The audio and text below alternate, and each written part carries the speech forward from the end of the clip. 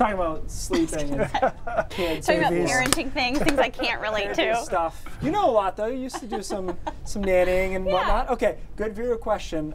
Something I noticed with the new higher resolution radar, see that cloud formations are often striated. I had not seen this before, wondering if it's natural. What he actually means is satellite, if he's talking about clouds, but that's a common word confusion here. So two parts to this question. One, there is a higher resolution satellite that we're showing you on television now. And so what it is GOES 16. I was very excited about this about a year or so ago when it first launched. This is GOES 16 satellite. This is our previous satellite, which was from 1978. So it is much more resolute. I can zoom in almost to a town level and see bubbling cumulus clouds and whatnot. We couldn't do that before. So what we're showing you on TV is this. It's a lot better, more resolute than what you've been seeing, so you notice more features.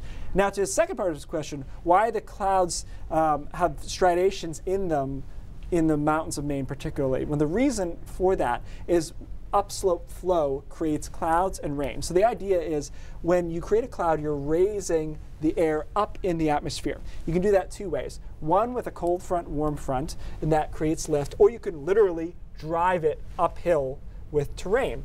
And so that's why you'll notice mountains are often cloudier, right? So you've got clouds on the top of the mountains. So let's go to the next map. In Maine, what that means is when you're upsloping these clouds, they're creating these lines along the ridge lines, right? So these clouds are condensing, condensing, condensing, and you see them on a clear, otherwise day, you'll see where these clouds have formed in the mountains. So that feature has always been there, but our previous satellite was not resolute enough to show you that happening. But anybody who lives in the mountains knows, you know, on this side of the mountain there's a cloud, on the other side there isn't. Technology has definitely helped weather, like, you know, just to be able to see so much more than we ever could see before. We used to have to call downhill and see where the weather was going. Now you got models. Yeah, exactly.